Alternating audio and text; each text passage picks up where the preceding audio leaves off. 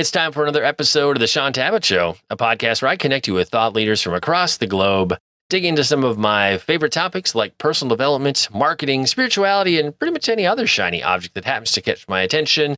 Today, my very special guest is my friend Jojo Morris, and we are going to be talking about his near-death experience. Jojo, I've enjoyed getting to know you the past couple of months with our Afterlife conference. We have friends in common. So I'm excited to finally bring you onto my own show. So welcome to the Sean Tabbitt Show. Wow. Thanks so much for having me, Mr. Sean. This is such a pleasure to speak, and I pray that people are blessed today. Well, I can say after going down the NDE Afterlife rabbit hole this past year, no matter whose story we share, people are impacted. Randy and I get letters all the time from people who they're getting saved, they're getting delivered from being suicidal, they're getting healed. I never quite know what God's going to do, how the Holy Spirit's going to drop, sometimes in an interview, but often when people are just watching or listening to these, having friends in all spaces of Christian media, it's not uncommon to get a letter or an email or a message, even 5, 6 years, 10 years after content airs, and somebody be like, when you interviewed so-and-so, that prayer they prayed, that was for me. And so, wrap your head around God using content that was produced 5 years ago, 10 years ago to bring a tangible transformation to somebody in the future, literally from, God's outside of time. So he can do that. So, I'm eager to see what God will do with our time today. We might find out next week when this airs. We might find out 10 years from now. I'll be like, Jojo, I just got this email about our video. Who knew? So we look forward to seeing how y'all are impacted by this conversation. But I think the place I'd love to start is just have you kind of set the stage. I always feel like it's really helpful when we're talking about somebody who's having an afterlife experience, a near-death experience, to kind of paint the picture of who you were, kind of family background, faith background, worldview. Just give us context for who you were, stage of life before your near-death encounter. What did that look like on that side before you crossed the veil, so to speak? Absolutely love this question. Thank you so much. And I love that. We are making an investment into eternity. To kick this off, my name is Jojo. My original name is Joe, but since birth I've been called Jojo. And so it starts for me back in 1995 when I was born in Texas, into a mainstream American family. There's 8 of us children in total. I have 4 sisters and 3 other brothers. So that makes 4 boys, 4 girls. And growing up, we lived a very, very quiet life. We went shopping regularly every single week. But my parents are truth seekers, and I love this about them. And so at the age of 5, we found ourselves living in Oklahoma at this time. We moved around quite a bit during those early years. So I'm 5 years old. My mom is going to this homeschool convention, and she meets up with a group of people called the Mennonites. And we found the 1% of the 99% of Mennonites. We found the strictest group of the Mennonites. I love the Mennonites. They're such a dear people group to me. And so when I refer to the Mennonites, I do not want this to be a blanket statement. I'm referring to a small little group in Oklahoma. They were selling their own school curriculum, and it was quite unique because they were homeschooling all their children, but they were also selling this literature that they were getting from these publishers. And we were fascinated. My mom was fascinated. She started asking lots of questions. Why do you sew your own clothes? Why do you grow your own food? Why do you guys not watch TV? How come you drive plane cars? Like, what's going on? Evidently, within 6 months, my parents liked the answers, and it's actually shorter than 6 months, almost 3 months into knowing these people, we joined their home church. And so at the age of 5, I'm brought into this whole new culture that was night and day from my original life. We originally would have movie nights every Friday night. Our grandparents and relatives would come over regularly to visit us and see us and give us gifts and all that stuff that grandparents love to do. But when we joined this small group in Oklahoma, everything was pretty much cut off. And it was quite a bit of a shock because my mom started sewing her own clothes. We started growing our own food, and those things are wholesome and good. But the religious spirit that we joined was very, very fearful. We were scared of the end times. We were scared that, what if we're not faithful? What if God is going to judge us for something wrong? And so from the age of 5 on, I was raised in a very, very fearful mindset.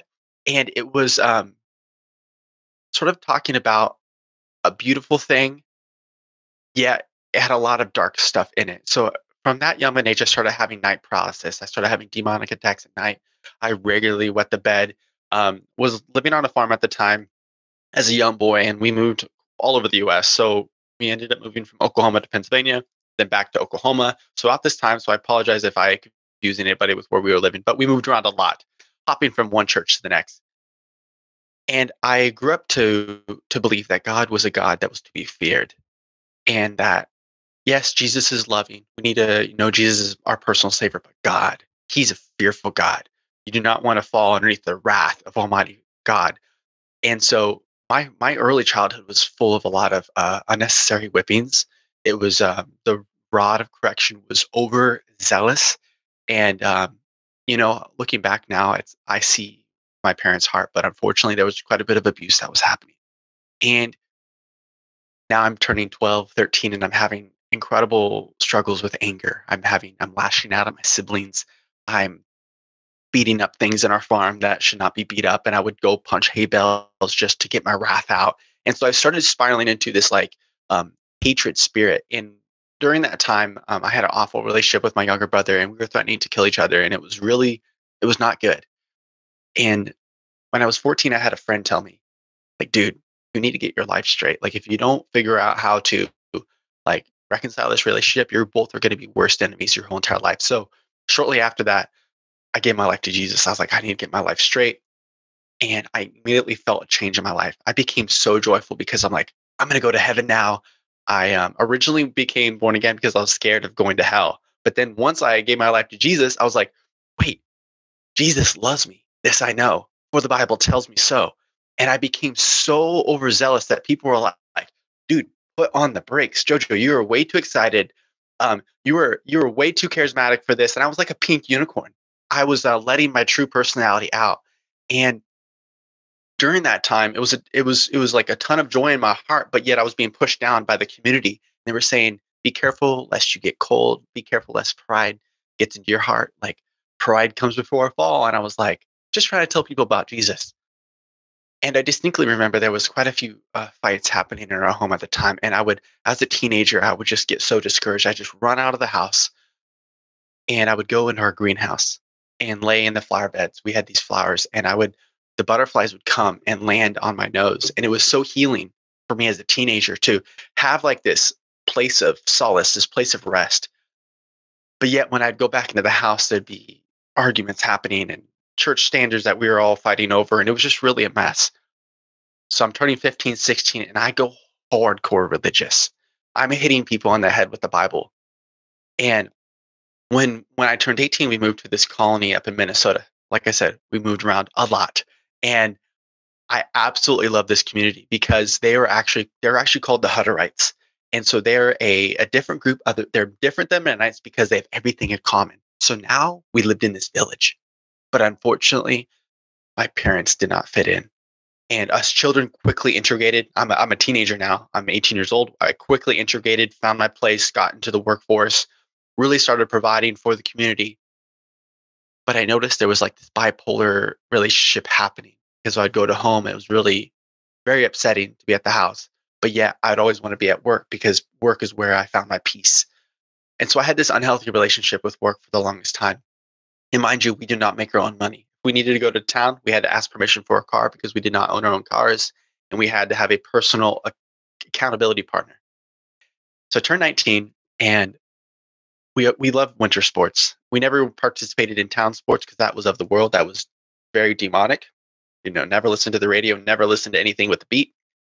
So we made our own hockey rink as farm boys. And excuse me. So we made our own hockey rink. We flooded it. It's like 30 below in Minnesota. It was beautiful. We're out there practicing one day, and my friend was bringing my helmet, and I didn't really think of anything of it, but someone there was visiting from out of town, and they were very overzealous. Unfortunately, that person slap shotted a hockey puck, and it went right into my mouth. It was a freak accident. But at that time, my theology was that if you got hurt or if you got sick, it was because you did something wrong and God was judging you. And so now I'm sitting on the ice. I'm standing there with my face punched in. Teeth are in the back of my throat. And I'm thinking that Almighty God has judged me. And that started a year-long weekly doctor visit. I had to go to visit the doctors every single week. And I had a miracle healing. I almost lost my lower lip. I had a really bad cut that almost took out my lower lip. They would have had to sew it together. It would just deformed everything. And I ended up only losing 2 teeth, which is an absolute miracle because God has given me a beautiful smile and only one tooth is fake. And, but to sort of wrap you back into that, I'm happy now, but I got to tell you, the fear I felt was terrorizing. The fear I felt was paralyzing. And during that time, I was writing a lot of music. And we were not allowed to listen to contemporary Christian worship at that time because it was demonically. We were told it was demonically inspired. So I would write music, and I was teaching the choir as a youth pastor at that time, helping co-lead among some other leaders, and being groomed to become an elder in the church because I was very zealous, like Saul in the Bible. And I would teach the choir this music, and then a couple weeks later, the elders would pull me into this meeting and say, "Why did you teach this music to the choir? It's demonically inspired. Stop writing this music." And I'm writing hymns. And it just did not make sense to me. So every time I would write something that I knew God wanted me to write, I'd get slapped on the face with it. And so I felt like God was playing with me. Not only did he judge me by punching me in the face with a hockey puck, now he's judging me by having my home life so chaotic. Plus, I'm getting slapped on the wrist for every single song I produce and write. And it was a very dark time. I went into a period of time which I would call my mind comp, my inner fight, my dark night of the soul, and I spiraled into dark depression. I did not want to live. I did not want to exist anymore. I was forcing myself to eat. But in the outside, I was like, like smiling and just cheering up everybody. But in the inside, I was lifeless, just going through the motions. So one day, it was a cold winter night. I had worked a long day, 12-hour day, and I came home and there was a raging argument going on. There was a raging argument going on in our house. Stumbling over my words here, apologize. And I tried to slip into my room, but I was confronted. And my father's like, "Jojo, why are you writing this music? It's ruining our marriage. The fact that you're writing these songs is causing this argument as you're seeing it." And I was so disgusted. I was so discouraged. I went into my room. I slammed the door. I grabbed the pillow and I said, "God, why did you make me? I don't want to live." And I cussed God out. I was so upset. I was so upset at the Creator for placing me on this earth because I felt like everything I did was worth nothing. I was wasting space. And it's a very desperate place to be. And I said, "God, if you don't show me what I'm here for, I don't want to be here anymore." Give him an ultimatum. So a week later, just going through my everyday schedule, we had a very rigid schedule because in a community without a schedule, you fail. And so we're just going through the motions, 30-minute by hour segments. We're very, very, very structured. So I take a 3 o'clock break. I set my timer for 29 minutes and I lay on my bed for my 3 o'clock nap. And the moment I laid on my bed, I felt my neck snap. And it was a paralyzing feeling that swept over my body. I could not move. And moments later, I saw the back of my head. I started hyperventilating because I was now in spirit form, yet I could see everything crystal clear. I realized that I could go through things. My hand would phase through my desk. And I tried to get back into my body, but it didn't work.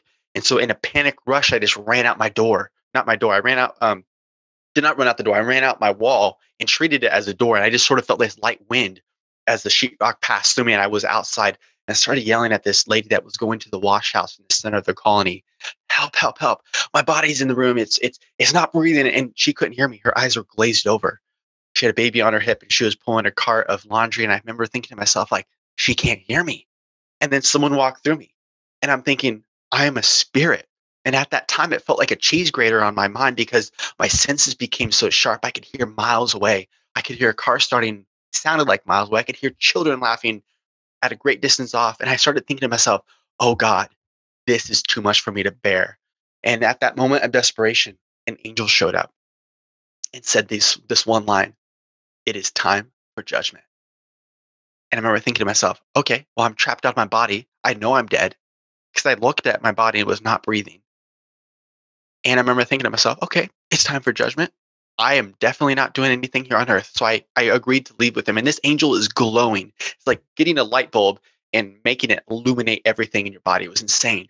And so we started going away from earth. And right as we started lifting off the earth, I immediately started recognizing the fight between good and evil. And I saw demonic forces sweeping across the earth, thousands and thousands of demons that were just fighting over the territories of this earth. And there was these light beams that were shooting up. And I knew that those light beams was the good that God had placed on this earth.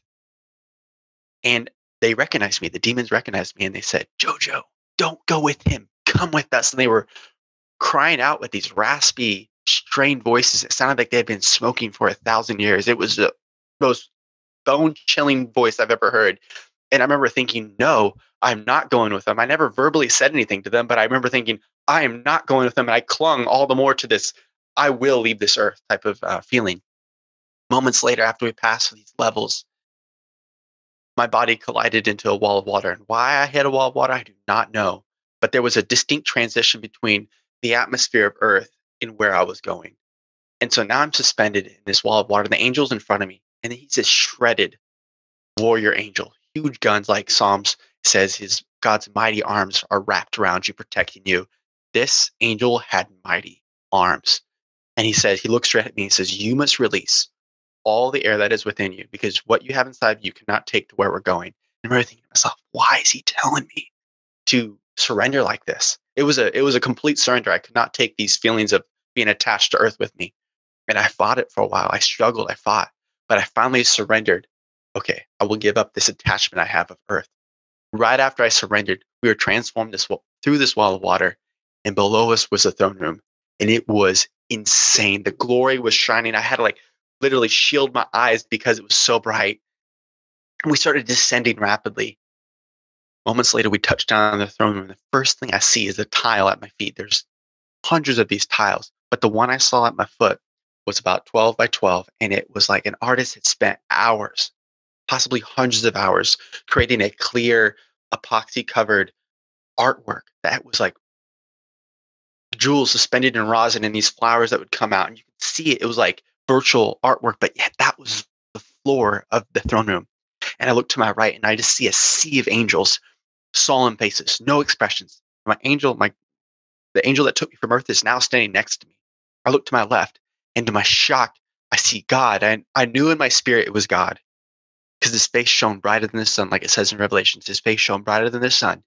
But he was sitting on his throne, and he was drinking out of a coffee mug. And in my religious mind, I was thinking, why is the creator of earth sitting on a throne doing nothing? And I raged against him. That anger boiled back up again. And I'm ashamed. That's how much pride I had in my heart at that time. Moments later, a surround sound voice booms, and it says, let judgment begin. And that sent chills through my body. Right after that, that surround sound voice came out of everywhere. Big 3 hologram screens popped up. And I saw my life playing from the very beginning. When I was born in Lake Dallas, Texas, my parents were holding this little infant, this little JoJo, and then that was about the only good memory, because what I saw in my life was only the religious spirit that I had participated in all those years. And it was not good. I saw how I mistreated my siblings. I saw all these bad things that were happening. And growing up in my 12, 13, 14-year-old years, I saw how angry I was. And my life kept speeding up when we were moving around a lot. And then we moved to Minnesota. And then I saw myself working long hours in the shop. And we had a huge farm accident and burned down one of our shops. And I watched all that happen. And I remember thinking to myself, I can't believe this was my life. And it was not good. I saw myself go take that nap. And I started just inside. I was like, no, do not lay down, because I knew that was the end. And the moment I heard my neck snap, all of a sudden, the screens folded up and went away. And that was it. Moments later. And by the way, the whole entire time I'm watching my life, it felt like a day or two was passed. I saw so many details. It would take me hours to explain that. But for the sake of time, it felt like a day or two just watching that first time around. A surround sound voice comes out of everywhere, and it says, is his name in the book of life? And I'm thinking, oh no, because in Revelations it says if your name is not in the book of life, you are cast out. And I knew very clearly that the word of God was ringing within me. I'm a student of the word. And so everything I'm seeing is lining up with scripture. And his angel next to me is holding this huge book of names. And he starts reading through them all, and I don't hear my name. It goes on and on and on and on. I hear these names like Daniel, Kaylin, Jessica, Hannah, Rebecca, all these different names. Some people that I knew, some people that I didn't. And I was thinking about claiming a name, but I knew I could not be dishonest. I'm resolving again. That same surrender that I had when I left the earth, I had to do it again in the throne room. And all of a sudden, in that moment of surrender, I hear the name JoJo. And like my hair stands up on the edge of like my arms. And all of a sudden, God jumps off the throne and he's standing right in front of me. He says, JoJo, I am here to show you who I truly am. This whole time, you thought I was a judgmental, hateful, fearful God, but that is not who I am. And he basically just stripped everything away from like my old thinking, he just took it away. And he said, this is how I see you. And he started my life over from the very beginning. And he showed me that when I was born in Texas, my parents told me that how he viewed my life, the lenses which he saw me was good, good, good. And he showed me when I gave my sibling a glass of water one time, when I helped our neighbor harvest, their trees, and then they had peach trees, and then another person had cherry trees, and I would go volunteer my work for them. And then he would also show me all the times to share the love of God with people. And he just showed me that all these moments he adored and he took personal interest in it. And I remember thinking to myself, like, who is this God that he would take this much time to look into my life? And then he showed me those dark years where I slipped into depression. And he showed me that he felt every single whipping that I felt. He felt every single moment of desperation, every moment of loneliness. He felt the mountain of shame for wetting my bed for over 20 years. He felt all of that. He felt the pain of me going through celiac and getting these allergic rashes with gluten intolerance. He felt all that. He bore it with me. And I was thinking to myself, who is this that he would bear my pain? And he said, JoJo, you will no longer bear this. You will no longer feel this. And he just shot me with this like virtual hug. And it was like this crazy rainbow that hit me. And I looked down and I started seeing hatred, bitterness, all the insecurities I felt, lying, and just all this stuff just started flying off of me. And God's just removing that from me. I saw a new man being created. And I started weeping. And I started thinking to myself, like, I will never have a night terror again. I will never feel hate for someone ever again. I will only feel love. I started weeping, knowing that God was renewing me. And I looked down, and as these tears would fall, they wouldn't hit the ground. And I looked up through my tears. I said, God, why aren't my tears hitting the ground? He reminded me, and in Psalms it says, he catches our tears and puts them in a bottle. God spoke to me and said, I've caught every single one of your tears that has fallen, and I've kept them. And I remember thinking to myself, he never lets our tears hit the floor. Now, on earth, we can see them, but God keeps account of every single one. And that's the type of God he was. And he still is today. And so that moment of glory, I look up, and as this is happening, I'm seeing all the angels around me sing glory, glory, and honor to your name. Praise be the Lamb that was slain. May he reign forever and ever for all eternity. And they were just praising the King of Kings, and they were praising the Father. And I remember thinking to myself, this is nuts. This heaven is a roaring party, and they were shooting rocket launchers off, and it was crazy. And I'm like, I was getting uncomfortable with how crazy they were celebrating, because this booming music was sweeping across the throne room was about the size of a bit bigger than a stadium. And I could not count the angels. There was too many to count, but they were celebrating over one lost sinner that had come home, and that was me. And I remember thinking, like, it felt so good to be forgiven. I knew God loved me unconditionally at this point. Well, it sounds like God was breaking all of your paradigms in a moment, just like in terms of the music and sort of just the partying, how irreligious and irresponsible, just going against everything you were really raised in. God revealing himself as somebody who sees you with just the eyes of a father who loves you, and just really taking away the evil tyrant father God that you thought, there's just the religious God that you were taught was who he was. So I love that he's just ripping off all the bad lenses and bad paradigms, and just really redeeming your worldview, giving you a new worldview, a new eyes to see who he really was, and who that the true representation of who you are is who he sees you to be through his eyes, not through who you perceived yourself to be. Yeah. And he showed me that, like, he had formed me in my mother's womb. He showed me that I was a beloved son of the King. And he showed me right after that, and the partying still happening, he told me that he wants me to study his word and to learn music. And those two things brought so much joy into my heart. And at that moment, I realized that God will have us doing something that we love for eternity. And it takes away the sucking on a lollipop with a ring around your head, floating on a cloud thing. That is not happening. I'm so sorry to pop people's bubbles and what they think is going to happen in heaven. Heaven is the realest thing that is out there. And what we see now is only a vague shadow of what's to come. And to close this up, I had this overwhelming joy that sweep over me that made me want to cry, laugh, just jump like a little child. I started discovering things in heaven. In the throne room, there was a wide gate that opened up into the kingdom of God. And there was this huge hill that had this fine manicured grass.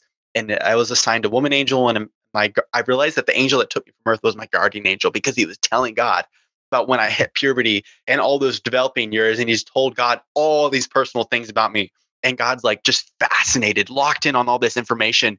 And God's like, okay, so what happened next? And the guardian angel would tell him, I was discovering myself. And God's like, yep, that's how I made it. That's perfect. That was perfect timeline. That's exactly what was supposed to happen at that moment. I'm thinking to myself, like, everything's in the open. God sees everything. And he's unashamed to rejoice in his creation. And I remember just like, who is this? And I remember at that moment, I realized that God was truly omnipresent. And he takes that personal vested interest in every single one of our lives. And we're going to find out even in a greater length when we actually go and spend time with the Lord and for eternity. So moments later, after walking into the kingdom of God, there was these lessons that were popping up, and I was learning music theory. And it was the most insane thing, because I was learning the beginning concepts. 5-part harmony, God showed me that we had an indefinite range to compose with, which was mind-blowing.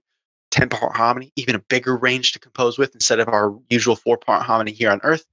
And then right as I was getting ready to hear, I heard this huge city being built on the other side of this hill. Before I could see it, I woke up and I'm in my pillow. Alarm's going off. 29 minutes had passed. And I remember just screaming, no, no, no, no, no, no, no. This can't be true. Like, I was just in the most glorious, realest thing. Like, I felt more emotions. I felt more alive in heaven than I did on earth. But then as I woke up, I realized I didn't have the darkness within me. I didn't feel hollow anymore. There was a spark within me. And as a week or two passed, I realized I was fully healed of bedwetting and fully healed of celiac. When I woke up a changed man. Some people, a few of the religious people, thought I had a demon. They truly thought I was demon possessed. But the enemy cannot make you fall in love with reading the word of God. The devil cannot make you want to bring other people to repentance. The enemy cannot make you want to pursue a holy lifestyle. And from that moment on, everything changed. A couple months later, I decided to leave. It was very painful, because I've been taught and I've been bred to stay in these circles, and I love the people group that I was with, but God called me to move on. And I pray for the Hutterite groups, and I pray for the Mennonite groups, that they would accept the Holy Spirit and to follow the design and the desire of God's heart in their life, because I realize that our desires are placed there by God. And my message now is to activate people's dreams and desires to make that their full lifetime calling. Just to be really real with you, Sean, like, my desire is to have an orphanage one day, and I desire to have kingdom wealth. That's one of my desires. But to clarify this, the reason I want to have an orphanage is because I know how much God loves children. I heard children in heaven, children that were not given a life here on earth, that were taken too early. They were living their best life in heaven. And I thought to myself, like, when I woke up, I said, God, what do you want me to do? And as the years have passed, I've had a clearer and clearer vision of what I need to do. So now today, Jojo Morris spreads the love of Jesus through being a marketplace minister. I love to do business with people. I do like monthly content creating and social media managing now for a living. But I use those funds to channel it into the kingdom of God to help children that do not have a bright future. Instead, now I'm using these resources as a wise steward to take the talents that God has given me and to take the dirty money of this earth and change it into a glorious gold nugget for the kingdom of God. And so that brings me to today. I'm passionate about spreading life and joy and activating people. What I do is I'll do a public speaking event, and I'll have people stand up and share their dream publicly and then we'll all take a moment to pray over them. And it's been really effective. So we're spearheading a new movement that's not supposed to be another cult. It's here to spread life and love. And I do not think that I know it's not my job to go tear down where I came from, but I will build one of the tallest buildings in the kingdom alongside you, Destiny Image, by partnering with people that want to build up and become great instead of tearing down to be great. There's much of I'm diving into a deep topic here, but anyways, God's called me to build and to not tear down. And he's healed me of bitterness in 2018. CJ Ellis, he's a life coach out of California. He's still my pastor today, but he has mentored me to knowing the Father's heart more and more and teaching me that, Jojo, you cannot let bitterness take a hold in your life or else it's going to sink your ship.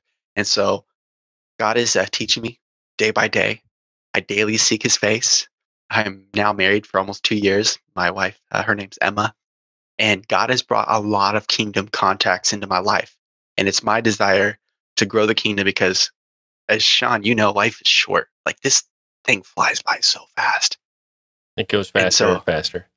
It's scary. I'm 26 and it feels like the last 5 years have just flown by. And so May 10th, 2017, I left. And that's where I started a new life. And I prayed blessings over my parents. I loved them. They raised me the best they knew how. They came from broken homes and they did amazing with what was given them. And so I pray that God blesses the churches I used to grow up in. I do not desire to bash them. I pray they prosper. Mennonites and Jews and Hutterites are some of the best business people I'll ever meet. And I'll still do business with them to this day, but I do not desire to tear them down. God is, yeah. Fascinating, just kind of what you shared in terms of being a builder, a person of building and creation and not tearing down and destruction.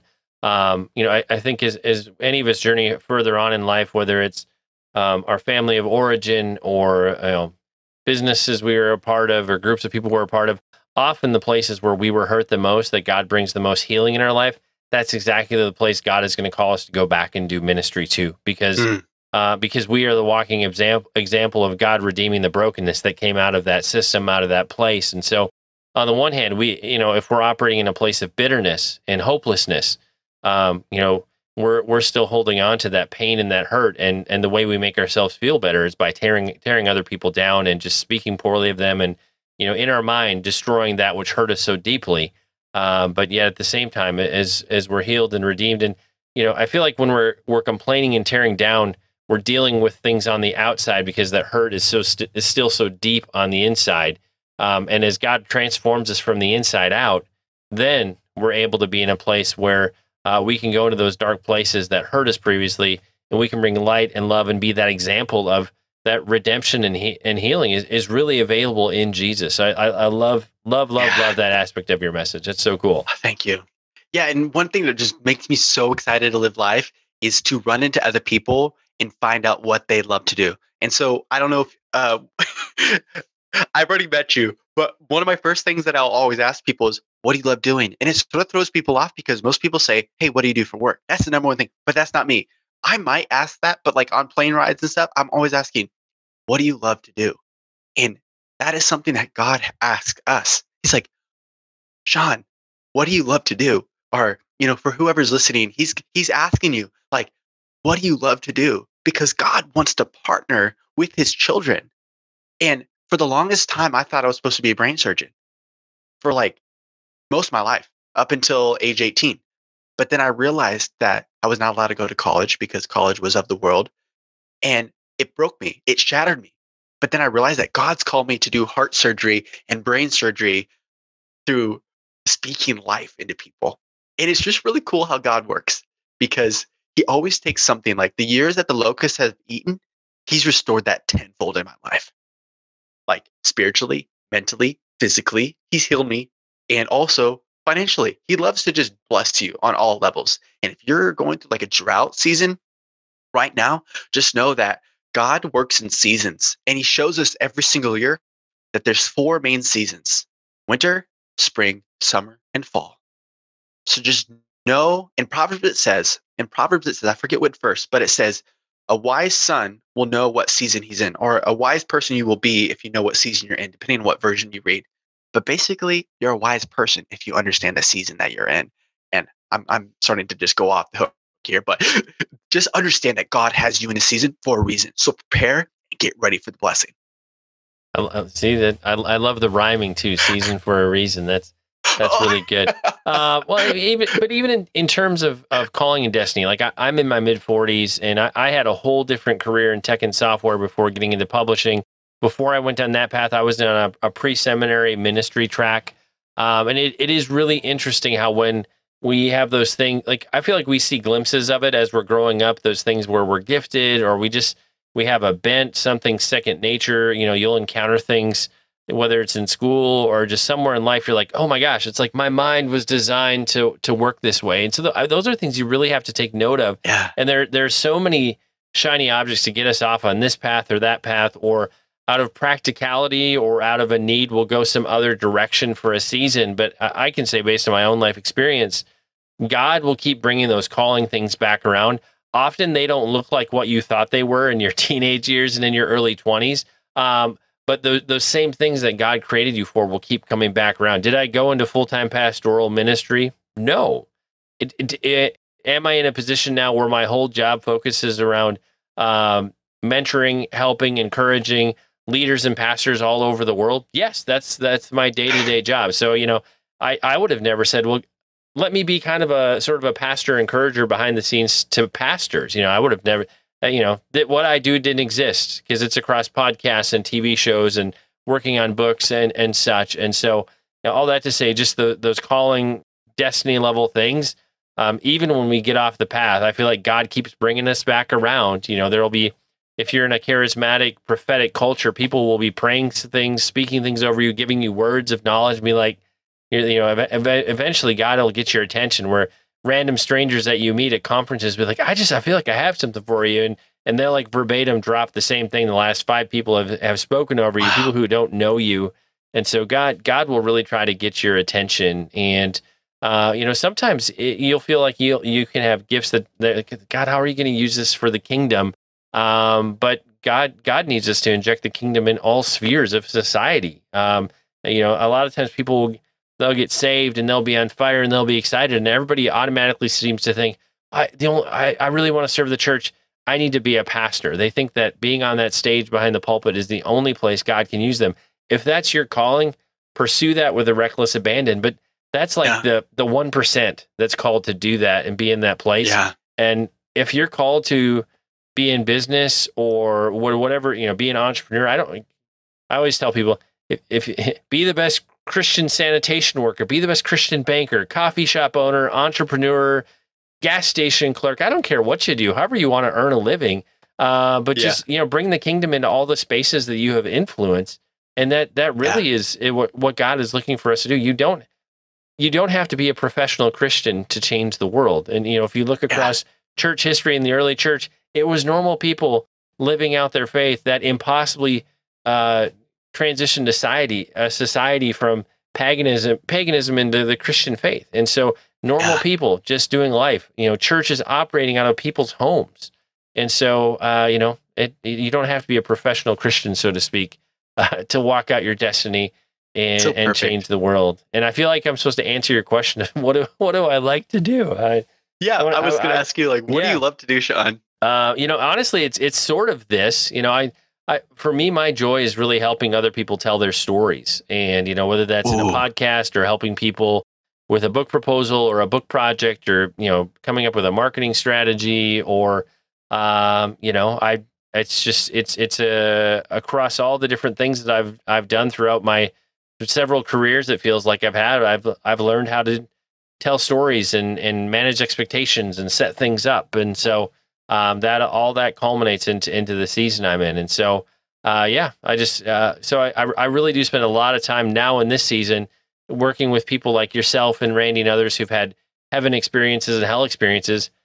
How do we best tell your story, and how do we be intentional about putting it on display in a way that is going to impact the kingdom, that's going to lead people to Christ? That's really I spend a lot of time thinking about that right now. Also do a lot of conversations about exorcisms and deliverance and other stuff. Completely different rabbit trail. But again, how do we bring good sound teaching and good theology and quality wisdom into those conversations? Because as Randy and I have discovered, not unlike the afterlife space, also kind of into that demonic ghost hunting, everything else space. There's a lot of spiritual hunger in the world. Yeah. The devil will fill those spaces with a lot of interesting stuff to lead people astray, get them off onto weird paths and tangents. And so I feel like, if we're brave enough, and I don't mean to go toe to toe with people, but just are we brave enough to have conversations who believe differently than us? Can we be winsome and bring light and have a conversation with somebody who looks at deliverance or demonic activity from a different perspective, or the afterlife from a different perspective? Yeah. For if you're a content creator, you got a YouTube show, live streaming, a podcast. My challenge would be to talk to people who are just far different from you. Some of the most powerful relationships that I never talk about are people I've met on the podcast. They write books that aren't even in the Christian space, and yet behind the scenes, there's a relationship happening there where we're friends, we communicate. Sometimes people reach out and say, "Hey, I need you to pray for me," and just things like that. But again, people I wouldn't normally talk to in my day to day. So utilize these tools that you have, even to reach into people who are outside of your space, or will it open a door for you to bring Christian conversations and ideas into a space where they don't have any Christian friends? And so for me, that context is podcasting. But I feel like we're just in a season, if we want to be a part of relevant conversations in culture, we have to be brave and put ourselves out there more than we've maybe done in the past, and just stand for truth, stand on the biblical foundations, and certainly not give up ground. Be very foundational on what we know to be truth and what's right. But don't be afraid of the darkness. I feel like we spent so much time hiding and afraid. You're like, oh my gosh, that person's a this or that or the other thing. He who is in you is stronger than he who's in the world. And so my whole life I was living in that fear. Like, where literally we were so scared to go into the world because we were scared the world was going to influence us. So thank you for saying that. Well, and what's ironic, so you lived in a family broad church culture for you, where that was like pounded into you day after day after day. Yet at the same time, people in the broader church culture outside of, say, your community, we're all living our life that same way, like it's being pounded into us day after day after day. Like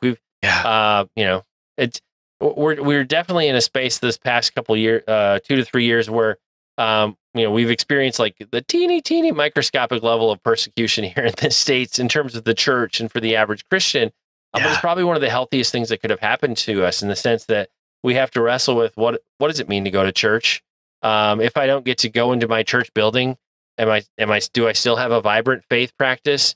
Does my neighbor actually realize that I'm a Christian? Other than that, now I don't even go to church on Sunday. Like, does it, again, going back to bringing the kingdom everywhere you have influence, gas station, grocery store, wherever you happen to go, just be a Christian in those spaces. So that was I need to say something. Yeah, please. Go ahead. Please.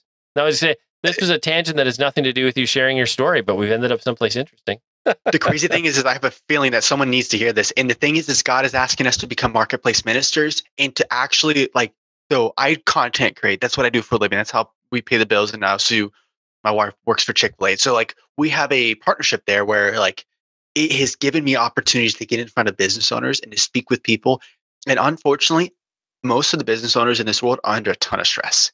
And so when you can bring a refreshing, non-salesy approach where you're just actually wanting to genuinely pour life into their business, it's refreshing. It's like a cool breeze on a hot summer day. And so I'm asking God, every business that I approach, I'm asking God, how can I serve them? And a rabbi recently, I was watching a video, and he said, stop asking for money. Start asking how you can serve God's children. And that's been like the last 2 months, I've switched everything to how can I serve God's children? And as of the last 2 months, a whole new business has been birthed out of filmmaking. It's just nuts. And the connections, Sean, that are just wild are flooding in, and people are prospering because of that. And I'm building other people more than myself, and I'm just rising with them. I'm like finding out that when the water rises, the ships rise too. And so behind me, I want to explain this like Menno. I would like my name to be taken off of it here within a year or two. I want it to be a platform that hosts fun stories of people that have gone through absolute awfulness and absolute hell, and they've made it through by the grace of God and now are living victorious lives. So people that are just having a really bad day can go on there and get a shot of hope. As my friend Ben Corson says, we're hope dealers. Well, yes, we definitely need to be out there slinging more hope in society, as you might say. But the reality is the world's looking for solutions and answers. And the reality is we have access to all the answers in the universe. And, it might feel kind of weird because we're so used to living these compartmentalized lives where our faith is something that happens on Sunday, maybe in the morning or in the evening behind closed doors. And maybe you've just been afraid to walk out your faith in the world and in the marketplace. Yet, I love how you described how your business has changed, where God's challenging you just to serve His kids and bring them solutions. Yeah. And I love, and that's just I feel like that's just a common grace principle of how God set up the world. The rising tide raises all ships. But in terms of like really serving other people well, that always opens other doors that you don't expect. Your best clients, your best business opportunities come from warm referrals of people that you've already served. Some of your worst clients will come from yellow pages and paid advertising, and not that they're all bad, but just I think of the many different business contexts I've been in through the years. And I worked for an on-site service company in Florida for a year with some of one of my best friends who's like a brother. We worked for his brother in Florida for a time. And, some of the really challenging clients would be like, was that a Yellow Pages client? And like, actually, yes, they called the phone number from the ad. And so, but it's just, when you serve other people well, God will use it to open up doors and unexpected things. It's like, when you have favor with that one person, it keeps transferring to something better, and it keeps going and keeps going. And so, I think really what you're pressing into is a way that God is shifting marketplace ministry, kingdom principles in business, where God is really looking for us to live out our faith and bring Holy Spirit fueled solutions out into the world. Again, we're used to compartmentalizing it and keeping our faith small, kind of in it from an 80-20 perspective. It impacts 20% of our life, and the other 80% is us just doing our thing.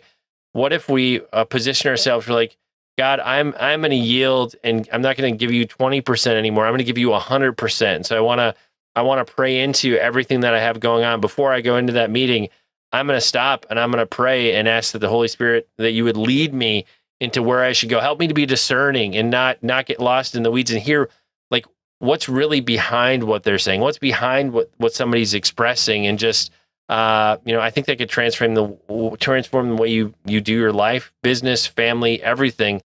Could be different, but it's really just a yielding, giving that up. Because, again, it's out of that self-protection place where we want to hold it close and, almost like we're afraid that it's kind of that tyrannical God that you talked about being raised with. And then when you saw God, who God really was, like the scales came off here. It's like, oh, this God's really for me. And in that same way, God wants to be for us in all the areas, not just on Sunday, not just when we're praying in the morning or in the evening. And so I guess if you hear anything from this conversation, one, be encouraged by JoJo's story because we went this totally other direction. But two, I think just the takeaway is to be willing to step out into faith and just ask God to guide and direct your steps in everything, as opposed to just the smaller group of things that you've yielded. And if you take us up on that challenge, we want to hear about it. So leave a comment, send us a note. JoJo, it's been a windy conversation. I don't even know where we were trying to end up at this point, but it's amazing. In terms of like your story, your journey, I find working with people to share about heaven encounters and hell encounters, people will often fixate on some one thing and they'll get stuck there. So on this side of it, we've talked about your journey, how it transformed you. You've demonstrated in terms of stories how God's actually transformed how you do business and do life, serving throughout culture. like, what's the takeaway? Anytime you share, what do you hope every single person hears from your story? That is one of the best questions I've heard in a while. Thank you for asking that. Wow, thank you, Jesus. The biggest takeaway that I feel is that God is a righteous God and that he wants and desires a personal relationship with every single one of his children here on earth. And we're all made in the likeness of God. And if you are going through like a dark time, just know that God is trying to get a hold of you. And he's wanting you to know that he cares for you. And that if you're trying to find God, the best way to do it is just to cry out in your moment of desperation and say, God, I need you. And he will answer. Just got to keep your eyes open. It might show up through a text message, it might show up through something in the Bible, it might show up through a close friend talking to you. But to know this, that God is actively seeking how he can inspire his children to live purpose-filled lives here on earth. That's my biggest takeaway. And once we even understand 1% of how much God loves us, we'll be undone with that amount of information in our minds, because it's like he will give everything to be with you. And so now as I do business, as I love on my wife, and hopefully in the future my children, I know this, that God sees our steps, and he's not a God that's going to strike you with a lightning bolt. And if it's time for someone to go, just know that where they're going is way better than here. And that's probably my biggest takeaway, that he's a forgiving God and he wants you to actually succeed. Yeah. That's like my simple answer explained. Perfect. That's a good place to land the conversation. Jojo, in terms of people connecting with you, ministry stuff, business stuff, how do we discover you? How do we find you on the web? Yeah, I mean, type in xmenno.com. xmenno.com is the best way. All the links are in there.